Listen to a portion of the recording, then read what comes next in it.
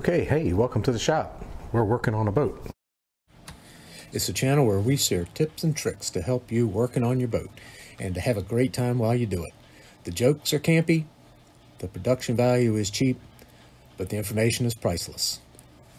So stay tuned. My name's Eric with New Point Marine. Grab your tool bag.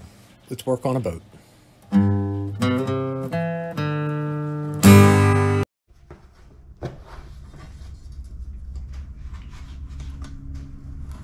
Daddy, Yes. what's this?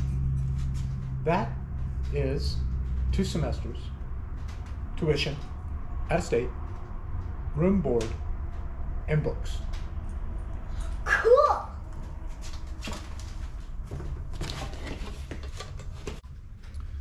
Okay, hey, welcome to the shop. We are working on a boat.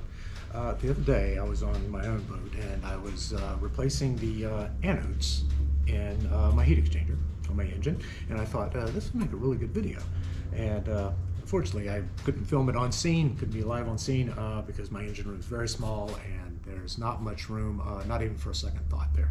So what I did was I went out and I got us a heat exchanger that we could bring here in the shop, get it on the bench so we could see it.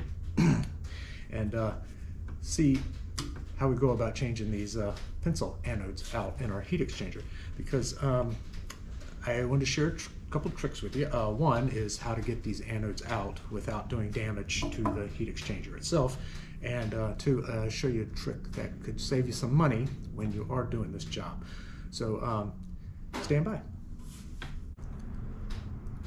Okay, so the first thing we got to do is we got to get this old anode out of our heat exchanger. Now, there's a way to do this and there's a way not to do it. I have seen guys grab a wrench, put on the anode, and start cranking. That's bad. Because there's a little holder here that holds the anode into the body of the heat exchanger. And this nut, or this holder, is just soldered onto the housing of the exchanger. And if this is tight and you start pulling too hard, you can crack that solder seal in there, and then it just becomes an expensive mess, and you don't want to deal with that. So I'm going to show you my trick for getting these out when they're stuck without damaging the heat exchanger housing, and then share a trick to save you some money. So let's get this out first. So what we need to do that is 2 wrenches. First I need a wrench that will fit the holder of the anode right there, like that. My second wrench will fit onto my anode. Now I'm going to arrange these two something like this, so that when they are closing together, we are loosening the anode. And what I do is I arrange this like so. I grab the ends with my hands and just squeeze. Now I've been doing it this way. What we're doing is the torque that we're applying to get the anode out is not being transferred to the heat exchanger housing. So it really reduces the chance that we're going to crack this solder joint on this anode holder. So let's go ahead and get this guy out.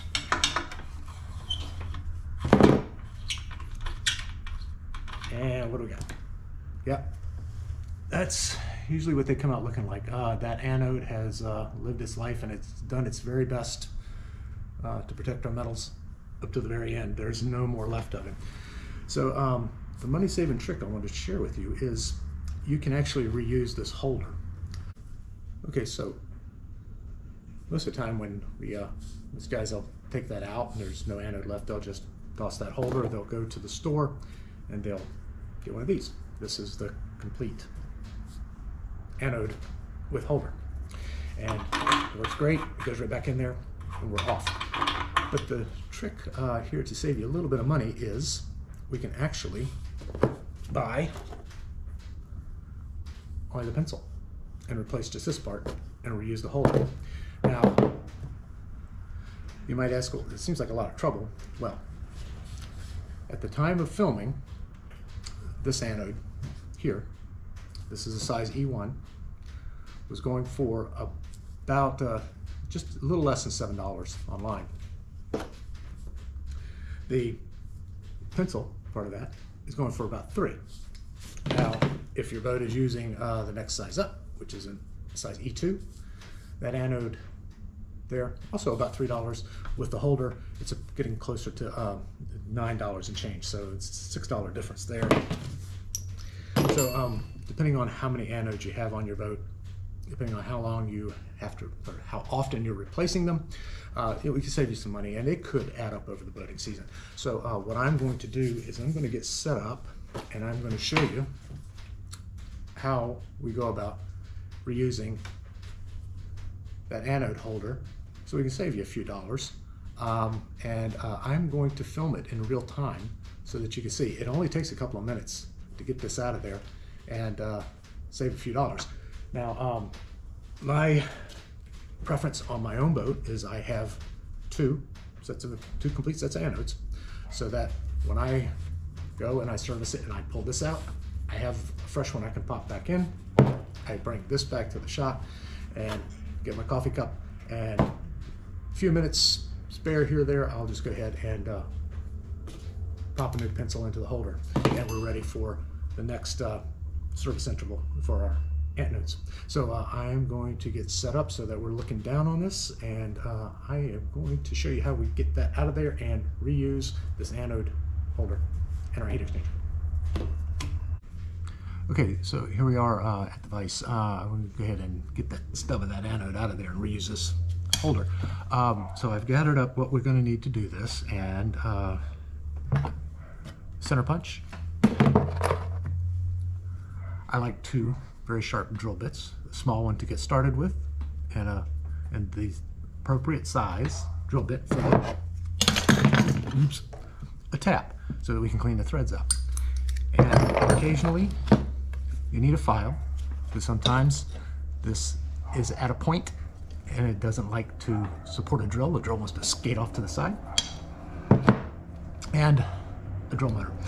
So I'm going to go ahead and let's get this out of there and do it in real time so you can see it's not a big deal.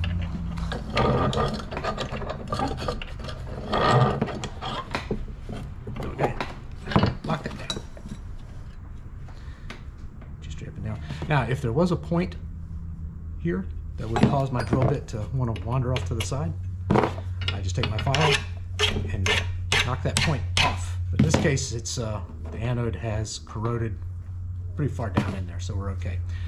I want to take my center punch and get in the middle of this as best I can. Now, you got to be a little proud with this because the zinc is soft and the brass also is soft, and if your drill bit is wandering too much, you can do some damage to the threads of the brass holder. So there, and we got a good center punch. Now, take my small drill bit first, line up in the middle, and let's go. Yeah, that's good.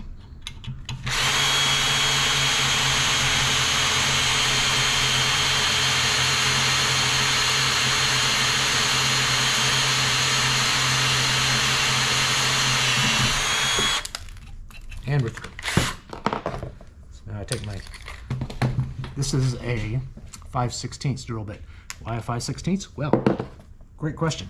That is because I know that on the threads on my pencil here are actually 3/8/16 threads. See, good. Thread right on the nut. So I know that a 5/16 drill bit is what I need for my 3/8 tap.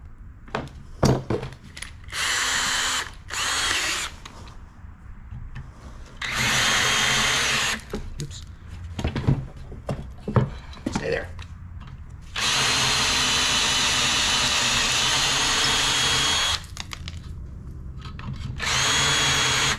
Okay.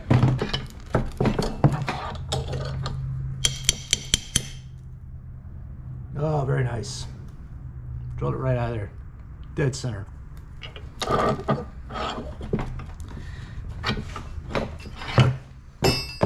So now, I'm just going to clean the threads up with my 3/8/16 tap.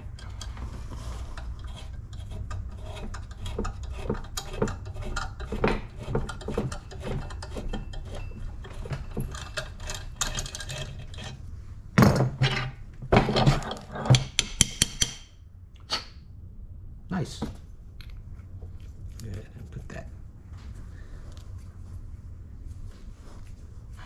And there we go.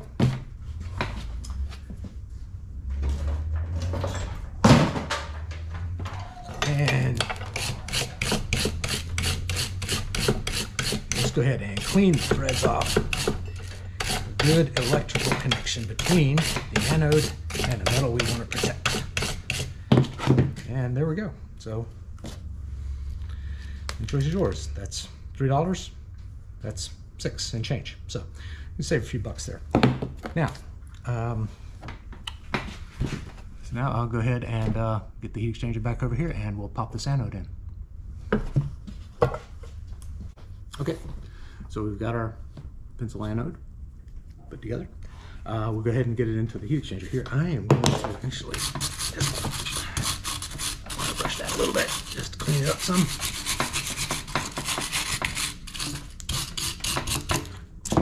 Now, I'll go ahead and just pop this in.